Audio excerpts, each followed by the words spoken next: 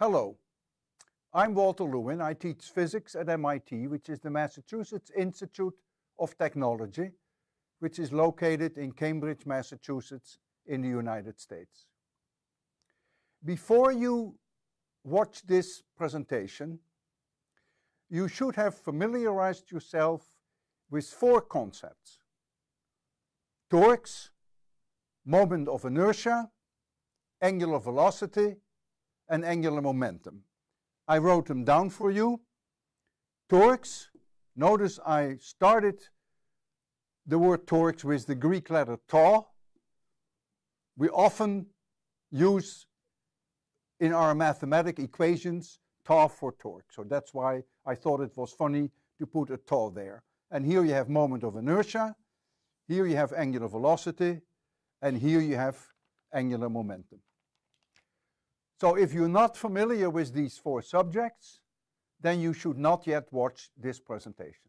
First do your homework, and maybe later on in the course you can watch this program. So for now, over and out, and I'll be back very shortly.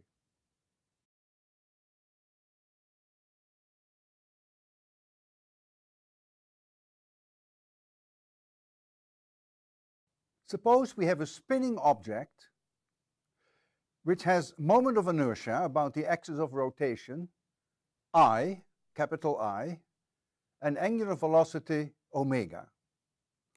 Then the angular momentum L, which is a vector, equals I, which is the moment of inertia, times the angular velocity omega. L is a vector, and omega is a vector. And the direction of the vector omega, and therefore the direction of the angular momentum L, depends on whether the rotation is clockwise or whether the rotation is counterclockwise. I want to demonstrate this to you, to show this to you with this example. I have here a potato, and I have a right-handed corkscrew, and I'm going to turn this corkscrew clockwise as seen from this direction. Notice I turn it clockwise. And what you're going to see now is that the corkscrew is going into the potato and is coming out on the other side. There it comes out. So a clockwise rotation moves the corkscrew in this direction, and that is our convention for omega. So if the angular rotation is in this direction, then omega is in this direction. If now I go counterclockwise, you see that the corkscrew comes out, and so now the angular velocity omega is in this direction, and therefore the angular momentum is also in this direction.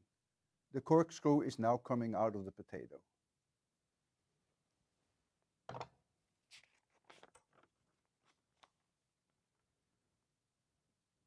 If no external torque acts on the object, then angular momentum is conserved. Let's take a situation now whereby angular momentum is conserved, but whereby the moment of inertia changes. If the moment of inertia changes and if angular momentum is conserved, then L is not going to change. I is going to change, so omega must change. I would like you to think about this a little bit on your own. Is it possible that angular momentum is conserved and yet that still the moment of inertia changes? And what are the consequences of that? And while you're at it, I would like you to also brush up on the concept of the conservation of angular momentum.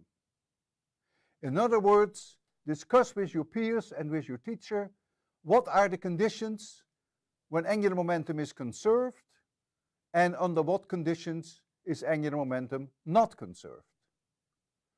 So discuss this, stay tuned, and I'll be back with you shortly.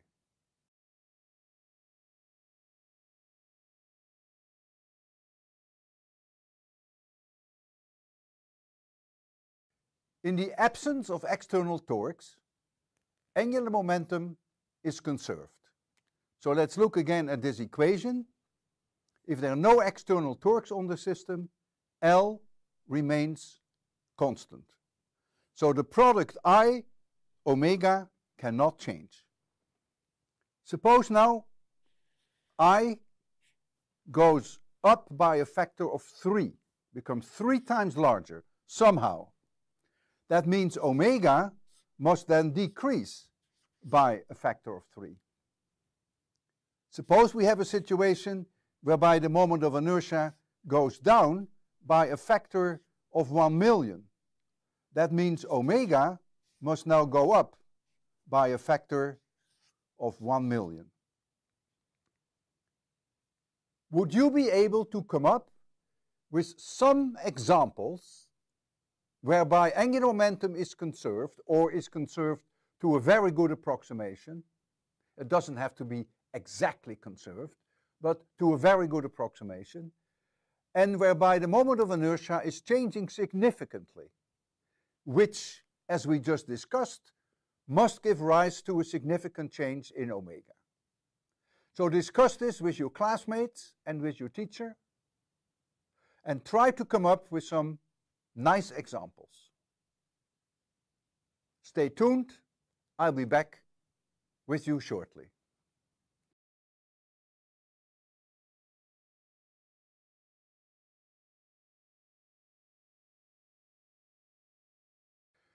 An example that comes to mind, at least it comes to my mind, is the core collapse of a massive star.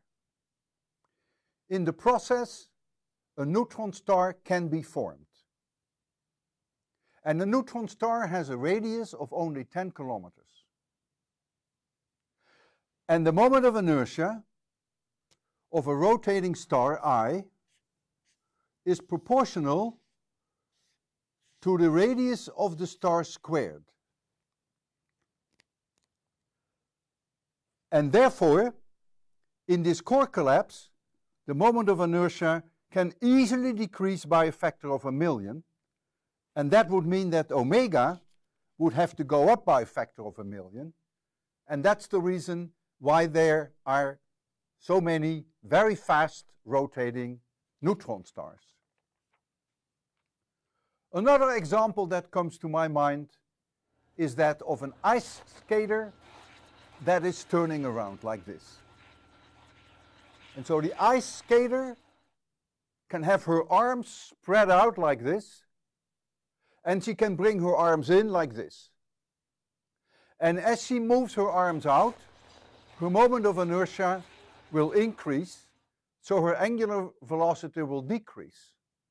And as the ice skater brings her arms in, the moment of inertia will go down, and therefore her angular velocity will increase. I'm going to demonstrate this with you in a way that is a little bit more convincing than if I just were to move my arms in or out. I'm going to hold, or not I, but my graduate student Joel is going to hold in each hand a 2 kilogram weight. And so we now hold in each hand the 2 kilograms, and then he will stretch his arms outwards when you will see his angular velocity decrease, and then he brings the 2 kilograms inwards, and you will see his angular velocity will increase. And so our task is now, our first task is to calculate the moment of inertia, or the approximate moment of inertia, of a person who is just standing straight up with her arms down. So this would be the person, and her arms would be down like this. And this person would be rotating about this axis. So discuss this with your teacher, discuss this with your classmates, and see whether you can come up with a rough estimate. It doesn't have to be very accurate, with a rough estimate of the moment of inertia of a person standing straight up about the axis of rotation. Stay tuned, and I'll be back with you shortly.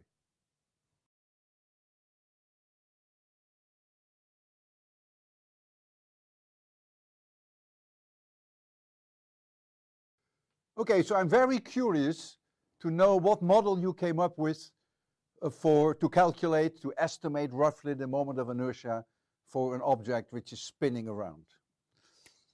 I'm going to propose to you a cylinder, so I approximate the human body by a cylinder, and the cylinder has a radius r and has a mass m, and the mass is about 75 kilograms, not an unreasonable mass for a person, and let the radius of the cylinder be about 0.2 meters, about 20 centimeters.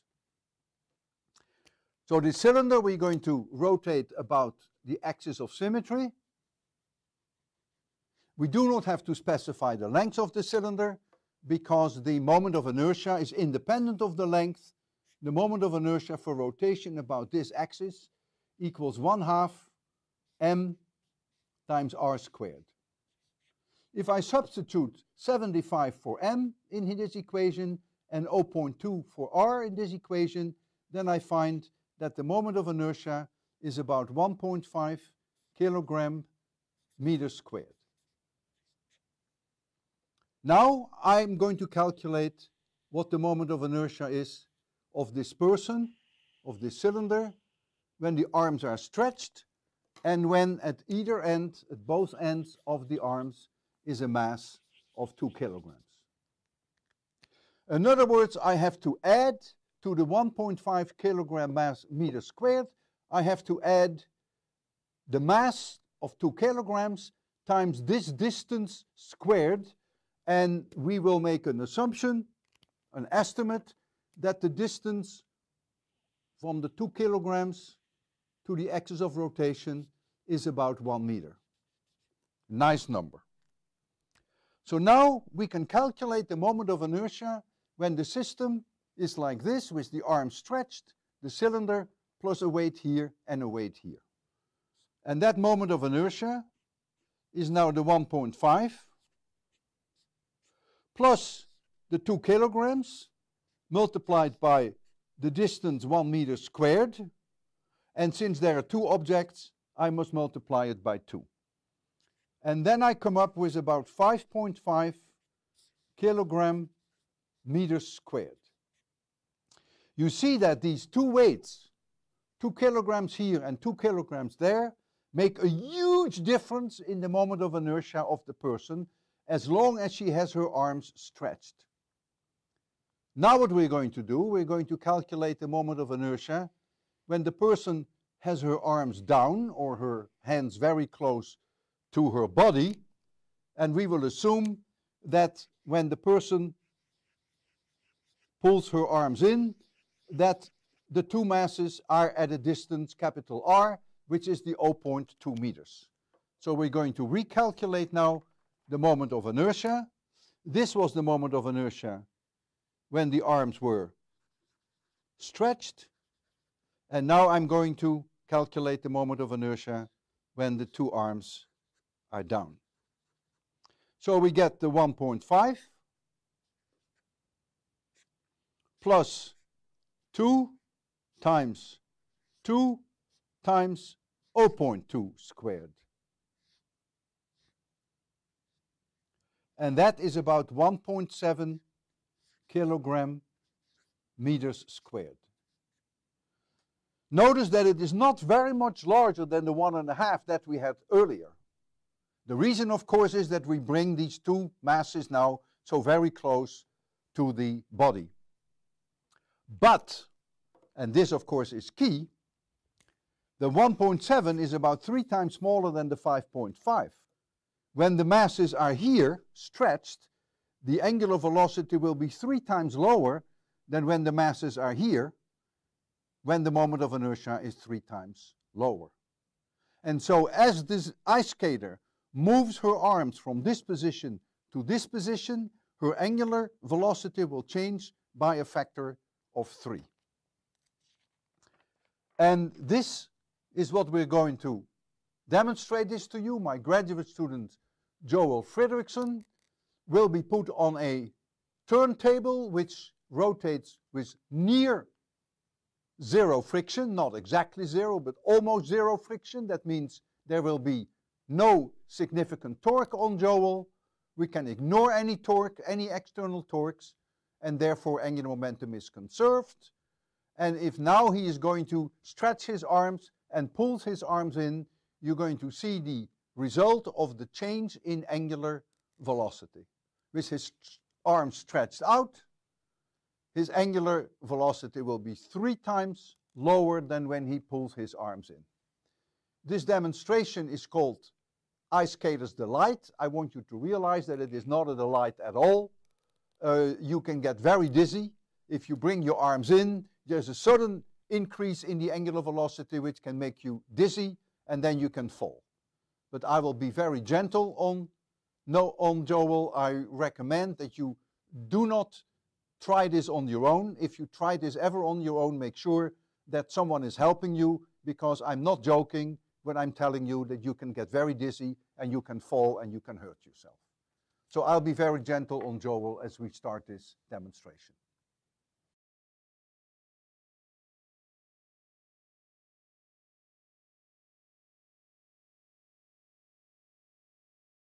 All right, here is Joel, my graduate student, Joel Fredriksson from Iceland. And I have here the 2 weights, one 2 kilogram weight and another 2 kilogram, one in left and one in his right hand. And we're going to put him on this turntable. It's a little risky. Are you comfortable, Joel? I am. Okay, how do you want to start? With your arms outstretched, I think. You want to start this way?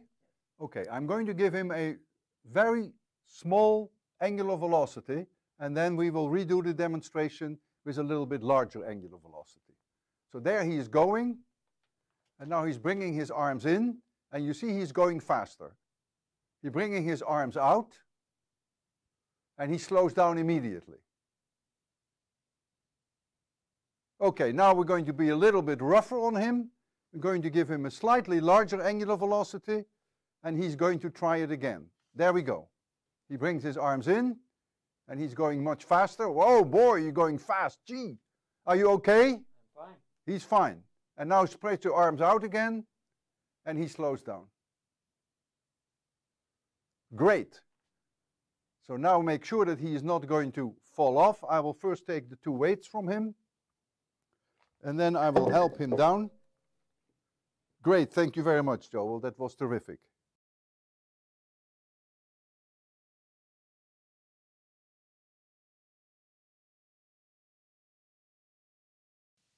Hello, I'm back. I got a haircut. I hope you still recognize me. If you want to learn more about angular momentum, about the conservation of angular momentum, about stellar collapse, which causes a supernova explosion, if you want to learn more about fast rotating neutron stars, I recommend you watch 2 of my lectures which you can view on the web. And one lecture that you may want to watch is number 20, lecture number 20 of my lecture series of my course 801. And you can view that on MIT's open courseware, for which we normally write OCW. That's one lecture. And the other lecture is not on MIT's open courseware, but is on MIT World. And that lecture has the title Birth and Death of Stars. I really recommend you watch these 2 lectures, and you will get a much better appreciation of angular momentum, ice skater's delight, and core collapse of massive stars. There's one more point that I wanted to make, and that has to do with the calculation of the moment of inertia of a spinning person. When Joel was standing on the turntable, I did not take into account the moment of inertia of the rotating table. And there was a reason why I didn't, because the contribution of the moment of inertia due to this rotating turntable is so small that it can be ignored. The turntable has a mass of about 4 kilograms, and it has a radius of about 20 centimeters. And since the moment of inertia of a solid cylinder is 1/2 mr squared, m being the mass, r being the radius, the total moment of inertia of the rotating turntable is only something like 1/10 of a kilogram meter squared. So it's clearly negligible. So I gave you and I discussed with you 2 examples whereby angular momentum is conserved and whereby there is a change in the moment of inertia which leads to a change in angular velocity. And I was wondering whether you perhaps can come up with some more examples. I was only able to come up quickly with 2, but there must be many more. And this may be a nice exercise for you to think about more cases. Of course, angular momentum doesn't have to be exactly conserved, like the case of the ice skater's delight, as long as it is approximately conserved. So if you can think of some examples, let me know. Send me email. My email address is Lewin, this is an E, at MIT.edu.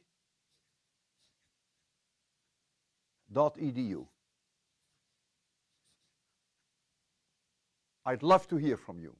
Good luck.